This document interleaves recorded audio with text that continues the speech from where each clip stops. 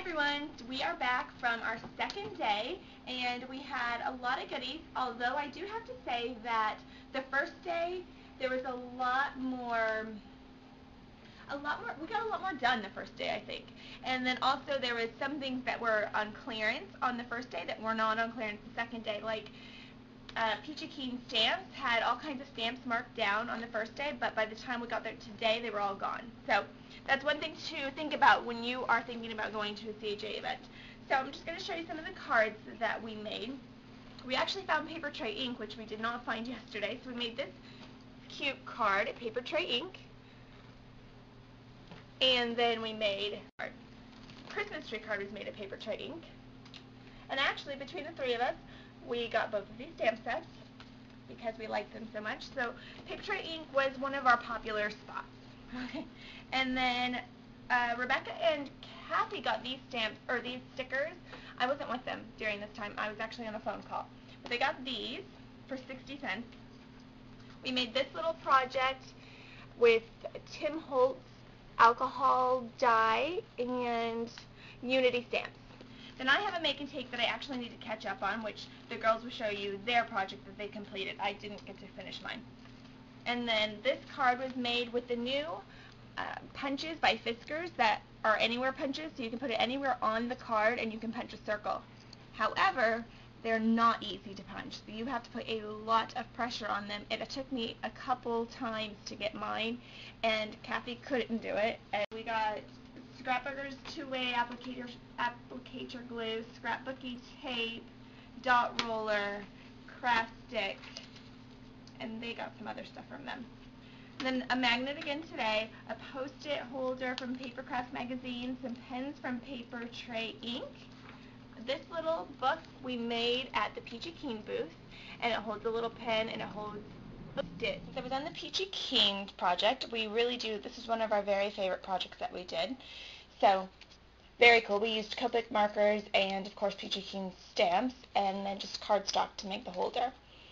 Then we made this cute little bath salt box. There's no bath salts in it. But we used Copic markers on this as well. I can't remember the booth we did this in, but it's super cute. We did some border stamping with this, with a border punch actually, and liquid ink.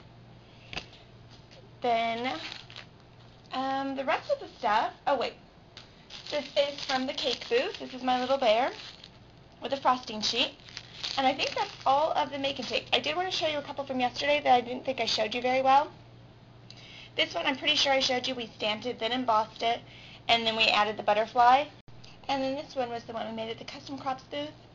And I just wanted to show you the inside. It has pop-up flowers in the inside. So I just wanted to make sure you guys saw that. And then this is another little design from the Imagine. So this is a butterfly that we printed out and cut out. And then they also showed me that you can print out on removable vinyl. So I have a piece of that somewhere, but I'm not sure where it disappeared to. Then the rest of the stuff is things that we bought. At Paper Tray Ink, like I told you, we got a little crazy with stamps. So I got the Christmas tree set, and I got a Everyday Button Bit set, and then I got this one for free, 4 of a kind, which is the stamp set that we used to make this card.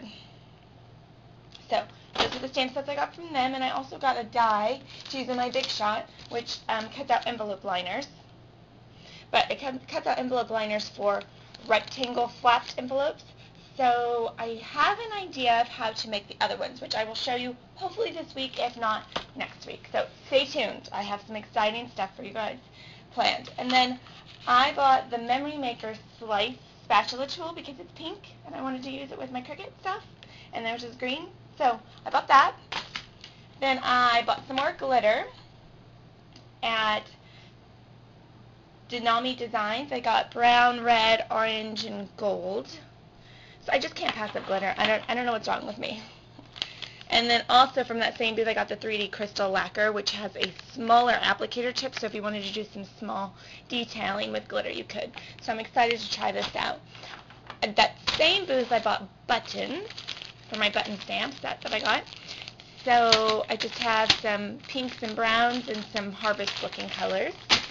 I bought my first Copic markers My very, very first ones. And I got Snow White, Brick Beige, and Light Pink. Mainly I wanted them for faces, so that's what we're going to use them for, and then I'll decide if I'm in love with them like everybody else, and then I will get more.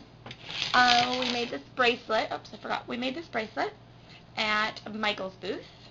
I got this Slice apron, so I think I'm going to have to get a Cricut apron or something, or I'll be wearing Slice stuff all the time. I don't know. Then, these are the Peachy Keen stamps I got yesterday. I showed you in the first video some of them. This set that I got, which is the fall face assortment. And then I got the everyday character face parts, which just has different eyes, different smiles, different noses. I thought this would be useful because of the snowman nose and the bird beak, so I can do some kind of animal things without being too overly crazy with a bunch of animal stamps. Then I got some pumpkin faces, so evidently I will be doing some pumpkin things this year. And I got some side faces because I always have animals that are looking to the side. So I got these little sunshine faces side views. So those are the ones I got.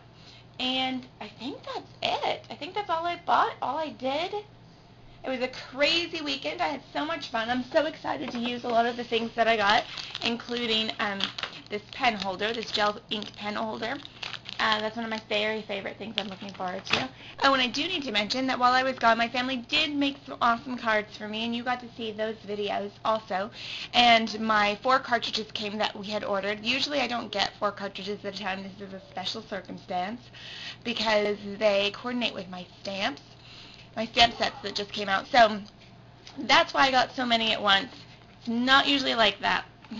So anyways, they only opened one set, and then I got to open the other 3 packages, and I did not win on any of them because each of them comes with a scratch-off ticket, and on every single one it said not a winner. So sadly I did not win an Imagine, but I thought you guys might want to know that, and I did so enjoy watching the video, so I hope you guys did too, because it was really special to see my family being able to craft and have a good time without me here, for me. So thanks for watching, everyone.